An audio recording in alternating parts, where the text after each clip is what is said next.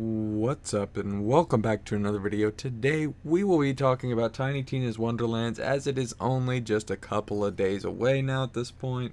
I am excited about it. I don't know about you guys. Just 2 more days until we finally get to play this game. What I wanted to talk about today was, are there going to be any returning legendaries? Of course there's going to be. But more specifically, what returning legendaries are going to be in Tiny Tina's Wonderlands? Now, if any of you are not familiar with the Borderlands franchise, there is a rarity of weapons called Legendary, which is always one of the more sought after and remembered rarities. While sure, there are some rarities that are more hard to come by, such as Pearlescence, Rainbow Rarity, Seraphs, you guys get the gist.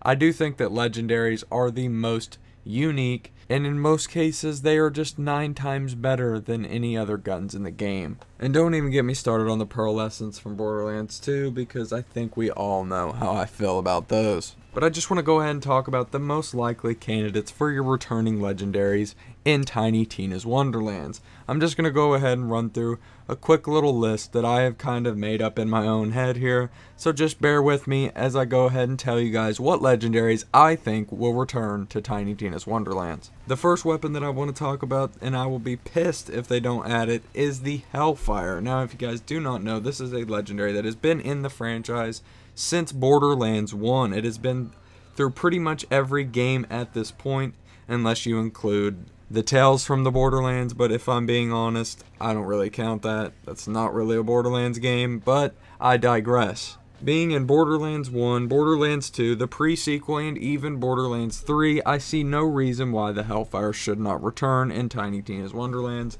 especially with the Dungeons & Dragons theme. I think just the name Hellfire alone, not that it's biased or anything, because it is my name after all, I would honestly be bamboozled if they didn't add the Hellfire to the game, because after all these years, you just kind of get used to seeing it, right?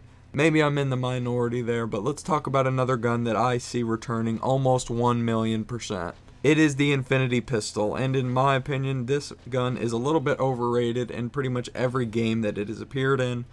But nonetheless, it is still a very popular weapon through the community, and it does have a very unique gimmick, having infinite bullets, and just the Infinity Pistol. It has a good ring to it, the name, it rolls off the tongue, everybody knows it if you've played a Borderlands game. And for that reason alone, I see no reason why it's not going to return to Wonderlands. So if you guys are a fan of the Infinity Pistol, I wouldn't hold your breath, you guys should be just fine. The next gun that I want to talk about is one that I don't know if they would actually put back into Borderlands, but it did make its debut back on Borderlands 3, and it is the Hellwalker. This beast of a shotgun was actually a double barrel that you would run around blasting enemies' heads off with. And in my opinion, it's one of the best shotguns inside of Borderlands 3, and if you're asking me, it's my favorite shotgun to use in all of Borderlands 3. It might even be one of my favorite shotguns in all of the Borderlands games combined. I'm not even kidding. This thing is just so much fun to use. The skin is badass. It almost reminds me of like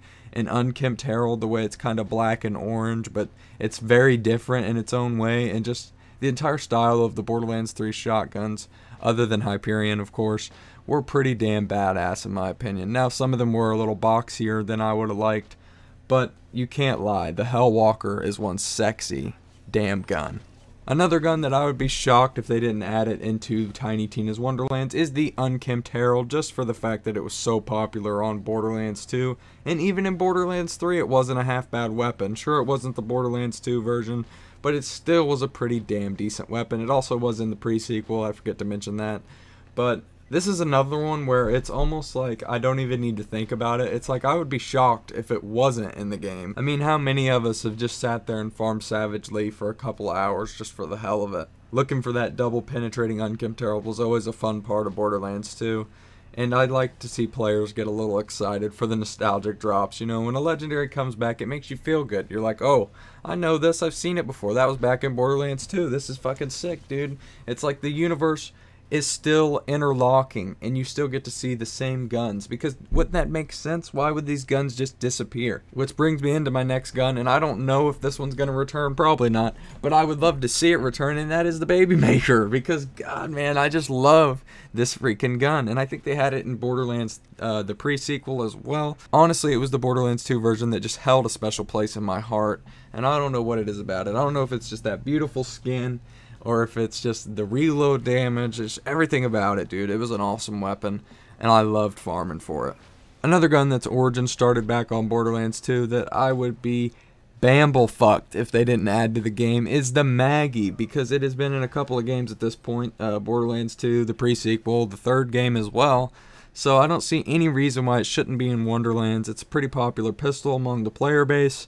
And honestly, it's probably the most popular Jacobs pistol in all of Jacobs. I mean, if you sit there and think about it, what Jacobs pistol is bigger than the Maggie? How many players know of a Jacobs pistol that is more popular than the Maggie? Comment down below if you think that's a stupid take, but I think that the Maggie is probably the most popular Jacobs pistol in all of the Borderlands universe.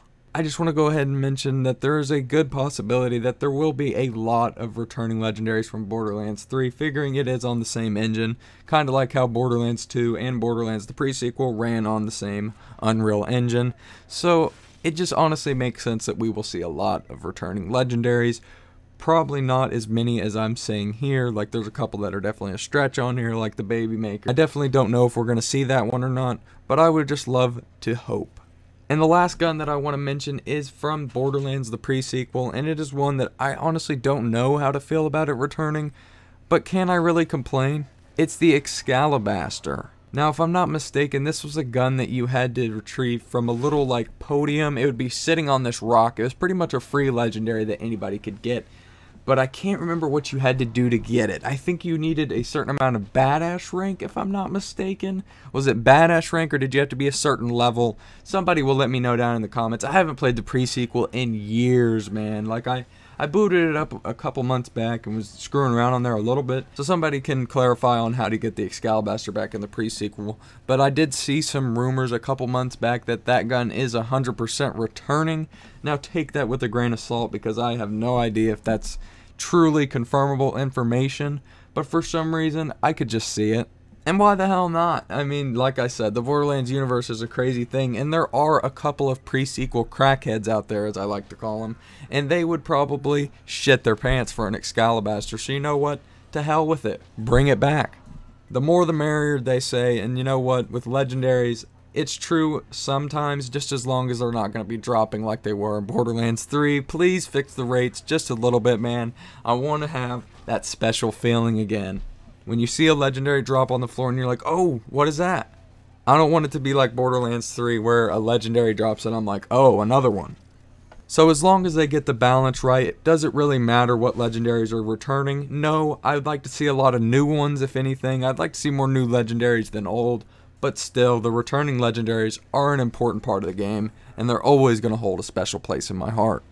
And with that, I don't really have much more for you guys today, but I do hope you all did enjoy today's video, and if you did, make sure to smash a like on it, subscribe down below if you are new, and if you guys are ready for Tiny Tina's Wonderlands, well, join the family, because we are going to sit around the dinner table for Wonderlands, ladies and gentlemen. That's right, we are going crazy with it. We're going to have a Thanksgiving feast on the 25th of March.